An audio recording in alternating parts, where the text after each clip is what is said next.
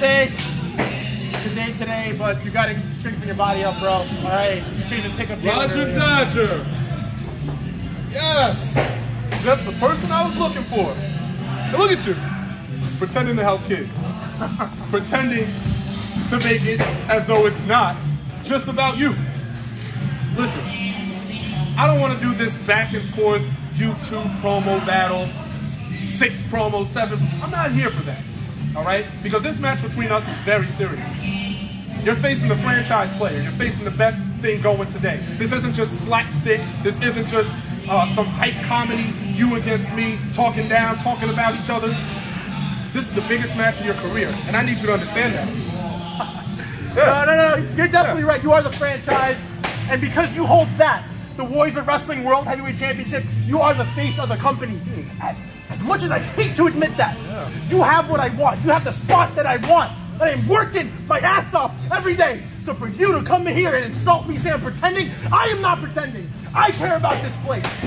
And you're right, very serious, right? But you are such a self-centered, egotistical son of a bitch. If this place, if Warriors of Wrestling were to close its door tomorrow, you wouldn't give 2 shits about it. I would. Oh, really? I would. Really? Yeah. No, I love the intensity. Yeah. No, I love the intensity. I love the... It's because I care. Yeah. I want it. Yes, Roger. I love this place. I love that title. Don't touch me. I love the intensity. No, listen, I get the passion. I get the energy. But don't you dare think that you care about this place or understand this place better than me. You think what, because you come to training a few times a week, because you wrestle only at Warriors of Wrestling, that you care about this place more than me? Yeah. No, I'm not done talking. I'm not done talking. I do. I care about this place way more than you. If it wasn't for me, in 2020, after Neff dropped the ball, dropped the title, I showed up here every single month, making sure that there was a roof over this place, making sure that there was still money coming into Warriors of Wrestling, so that kids like you had a place to train. Oh, kids like you had a place to show up. Oh, Roger, don't talk over me. Don't you talk over me. Don't you talk over me. But then what happened in March?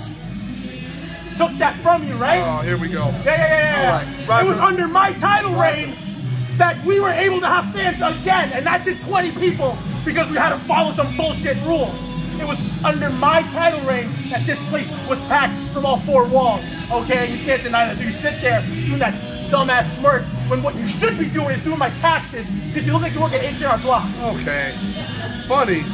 That's you. That's the thing. Funny. Say something quick. Try to be hilarious. Try to get over on the internet. Is that what you're trying to do? Trying to be funny? What do you want to make Joey B laugh so you can get higher up on the card? No. Jokes, laughs, games.